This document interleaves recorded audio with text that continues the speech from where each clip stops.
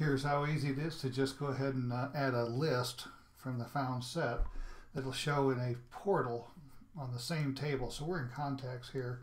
We're going to choose the portal table tool. We're just going to drop it right in here. It's going to give us, we can select the current table itself, which you can't do prior to FileMaker 17. And then we're going to add in first name and last name, and that's it. And then we're just going to save our work and browse, and now you can see we're still on the same record detail, but I can move from record to record. Right down here you'll notice this will move to Bill Smith, over to Don Clark, and so on. That's how easy it is to add a master detail layout.